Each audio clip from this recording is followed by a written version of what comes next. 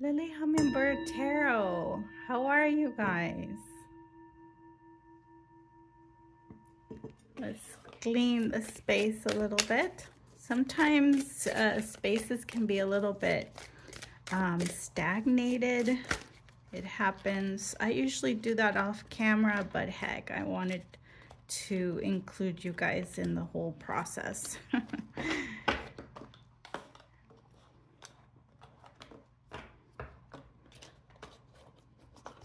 Okay, that doesn't fit yet. Let's see what's coming up. We are reading the Considerate Cat Tarot. We have 3 of Cups, okay? We have the 4 of Cups. We have the 2 of Cups. And the Ace of Cups. Okay. So much going on. Where do I begin? Okay, so at this time, you're feeling a little bit sad. Okay, for some of you, it's gonna be you're missing friendships. You might be missing the life that you had. For some of you, you might be missing a person specifically. You might be missing a relationship as well.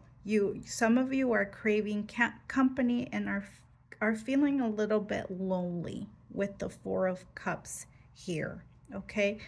This could have other interpretations that, for example, you may not be seeing a new beginning that's hidden from you. With the Ace of Cups coming in, this would be a new opportunity to do something you love, or it would be a love offer.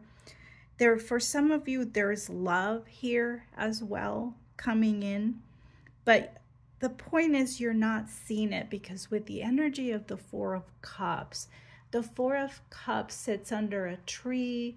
His arms are crossed, and even though he's been being offered cups from the divine, or stability, opportunities, emotions from the divine, he's not in tune with it. He's not in the same timeline, so to speak. And so he's shifting away kind of in a sadness. And that's what I'm feeling. So we're going to ask a little bit more to clarify. So a little bit of loneliness. Yep, we are not sleeping for some of you. A lot of thinking with the 9 of Swords. You might have insomnia for some of you. You're just feeling lonely. I'm sorry you're going through this, okay? Listen, if this reading is not speaking to you, then it's not for you. Don't force readings. This is going to be very specific. You're going to know exactly that this message is for you, okay? The 6 of Swords. Yeah, there's a lot of conflict, but here's the good news. There's messages coming in. The 6 of Swords is you're leaving the situation. Okay, the 6 of Swords is an energy of drifting away to calmer waters. It's coming. You're not going to be here in this situation forever. There's a purpose for this isolation. Like I said, for many of you, there's opportunities with the Ace of Cups and the 4 of Cups. There's always a hidden opportunity here in the subconscious and in this card that we're not seeing because we're focusing on what we feel we lost, okay? So we have the Son of Wands. New beginning, guys. This is a new beginning. This is like the Page of Wands. A new idea, a new move, a new beginning, a new passion, something new.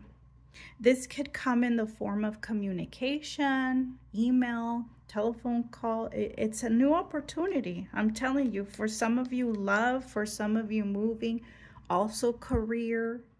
Something's coming in. Let's do one more. The Six of Wands. Beautiful. Okay. This is a card of success. This is a card of like winning a battle of success. This is a wish fulfillment, a guaranteed success. We even have cats flying over here. Almost what a contrast between this insomnia or sleepless nights to where you are headed. So pay attention to the signs, because we have a new beginning here. We have another new beginning here. We have a lot of beautiful cards of celebration, of love offers. We have a lot of new energy, and we have success or triumph here. So very synchronized reading. I'm loving this for you. Trust the process, and I will see you in the next reading. Bye.